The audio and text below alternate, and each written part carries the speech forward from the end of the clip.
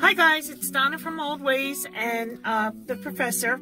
Hello. And we're here because we're doing a video today that's going to be a collaboration with Big Bear Homestead and Breakaway Homestead. And the collaboration is on what was the catalyst that started us homesteading. So we're going to answer 6 questions and go on from there. So, right away, we'll go to question number 1. What was the reason you started to homestead? Illness. Illness. The professor had a TBI, a traumatic brain injury, while he was in the service. And one day, went to work, went hunting that night, and woke up the next day and collapsed because his body had broken down, and he'd been misdiagnosed for over 20 years. So even though we canned and we always had a garden, and just 6 months prior to that we started with chickens. Yeah. Somebody didn't want them, but Julie and I went out. I didn't want them right then. Exactly.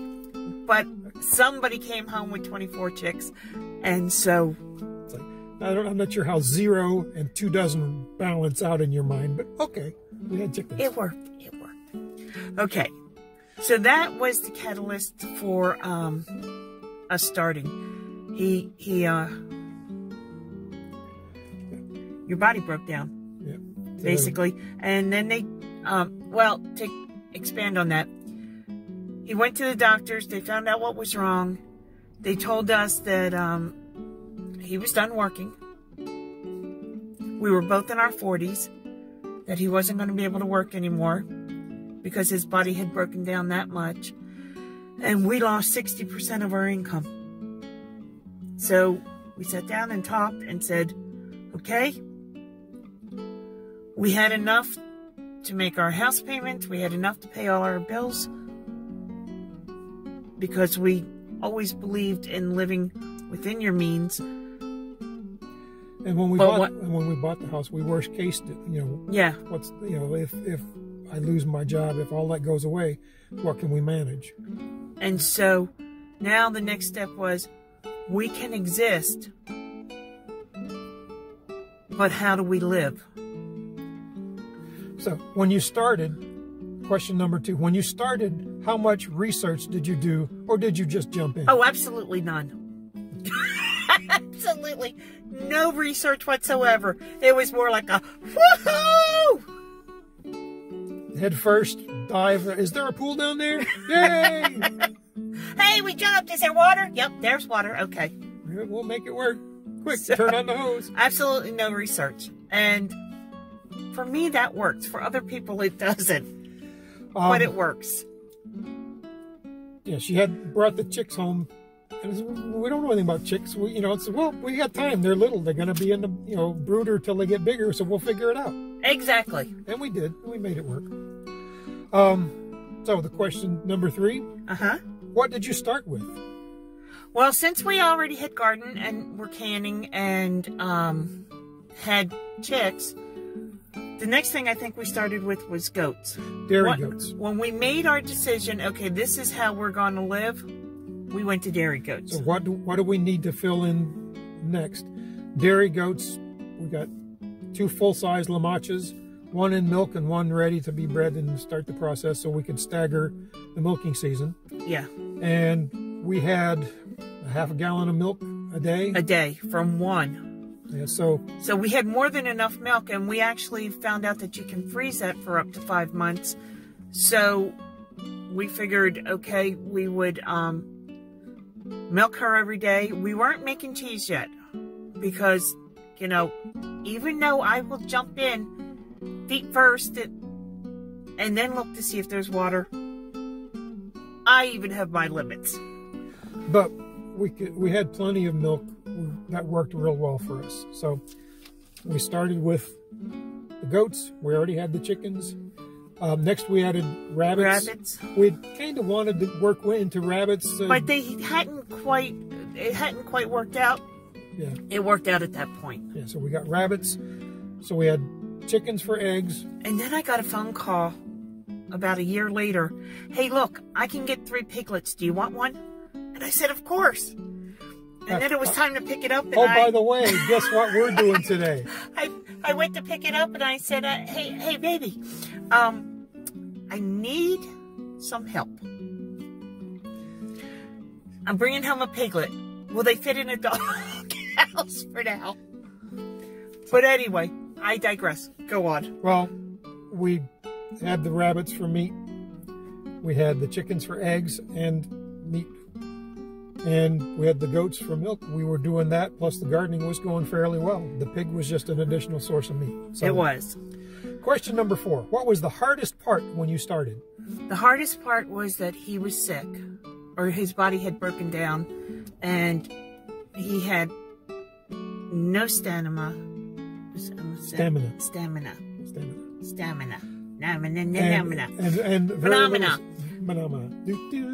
Sorry. Okay. So, he was unable to do a lot. So I would wake up at 5:30 in the morning. Now, our property had fencing around the perimeter, but I would wake up at 5:30 in the morning and I would put up fencing so that we could section off the property. And we didn't have much property at all. We only had a little more than a ½ acre. And honestly, that's how I hurt my shoulder, because I would take a sledgehammer and put the handle on my shoulder and then hold the T-post with this hand and then bring the head of the sledgehammer down to get the to drive the post in, and then, you know, pulling the fence by myself, because you all know we have children, Julie and Stephen, bearded brother, but they were grown and living out of state because they were older and they were grown and working and living out of state and married and doing their own lives, having their lives. Yeah, we were in our 40s when all this happened, so you know, the last thing we expected, we wanted the homestead, but we were always trying to, well, we got to have this before we do it, and we have to have that. But anyway, I digress. The hardest part was that building infrastructure pretty much fell on me by myself. You did what you could, but... Well, because, you know, we worked for 15 minutes and rest for 2 hours. So I would get up at 5:30, go outside, work until about 7:30, 8 o'clock, about the time you were going to wake up, and go in and take care of you, get whatever you needed, doctor's appointments, and then after dinner come home and do the same thing. So that was the hardest part. Okay, question number 5. What do you know now that you wish you knew then? Start when we were younger. Yeah. Yeah, it's what we know now that we didn't know, wish we'd known then, is it's not as hard as we thought. No, it's not as hard as we thought, and it's actually very much more peaceful. It brings peace to your soul and satisfaction. It does. After going through all of the process for a while, I got to where I was a little better off, so I could get more involved with caring for the animals and things, and I really enjoyed it. I mean, as a matter of fact, the doctors, when they said that you weren't going to be able to work anymore, and that was another thing, the doctors told us when he was in his 40s, and we were both in our 40s, that he wasn't going to be able to work anymore. So, but they didn't want him just sitting there doing nothing and feeling sorry for himself and such. So the rewards that came from the animals and working, yeah, it was very beneficial for my physical health to have the activity, and my mental health to have something where I could feel I was contributing. Right. So it can be hard as far as work to do, depending on when things go sideways, but it's not complicated. It's not difficult. It's just, right. You know, you can do it. The other thing is, we didn't know a lot, but we knew a lot of people who had skills in different areas. So use your resources. I think you're going into... Okay, well, question number 6. What advice would you give someone thinking of getting into homesteading? Don't stand in your own way. Don't be your own stumbling block. Just do it. There are plenty of books out there. There are plenty of websites and plenty of YouTube channels and plenty of information there's a lot more out there now than there was when we started. And the good thing is, most folks like us who have a YouTube channel, we talk about homesteading sorts of things. If you have a question, if we just ask a question, people are going to answer your question and help you out. We have some very good friends that we met and worked through asking questions about things on YouTube.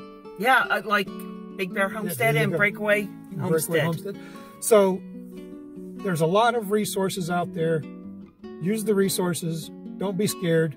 Just do it. Exactly. The sooner you start, the sooner you'll start reaping the benefits. And again, don't be your own stumbling block. Just have confidence. And look, homesteading is a huge term, okay? You don't have to have 40 acres and a cow and a mule, and you don't have to have that. You can have a half acre like we did and do really good land management, where you have a section where you have your rabbit hutches, where you have a section where your chickens have room to free range, and we would move them around so that they would get fresh grass. We had a section where we had 2 little goats that we would, well, they weren't little, they were full-size La Manchas, but we would move them around and walk them around, and since everything had fencing up, we could let them walk around and nibble where they wanted. And the only thing that was confined was the pig, but even he had room to walk and root. But we didn't take the pig for strolls to other areas. We kept the pig in the pig space just because. We did. Yeah. Now, you're going to say you garden too, and we did. But I did a lot of container gardening as well, because we had to replace steps on our porch. So I took the old steps and put a back on them, and then I had tiers, and I could put buckets, and I could put tomatoes, and the 50-cent Walmart bags, I could take those, and I grew peppers in those, and I grew cauliflower and broccoli, and you know, so wherever you have a little space, or you can put a tiered level something or other, you can always think vertical. Yeah. You don't have to think ground level, think pardon me, think vertical. The 2 things. Homesteading is a huge continuum. You don't have to embrace it all at once. You can start with what you're interested in, what you like, and grow from there, or stick with that. That's the other... I'm sorry. Well, my other point was simply... Start slow. Start slow. No, I was going to say, when you build your fences, build them strong. Yeah. I don't, everything else, work around it, whatever, but you need good fences. And that's another piece of advice. Start slow. Circumstances forced us to do everything within about 6 months. You don't have to do that. If your circumstances allow you not to do that, take your time. Master your skill. If you want chickens, get your chickens. Go through a season with chickens and figure out if this is going to work for you. If it is, add something else. If food is your necessity, then start your garden and do a spring, summer, and a fall, winter garden, depending on where you live. Where we live, I can do a cold crop garden, so I can have peas and broccoli and cauliflower and Brussels sprouts and things like that.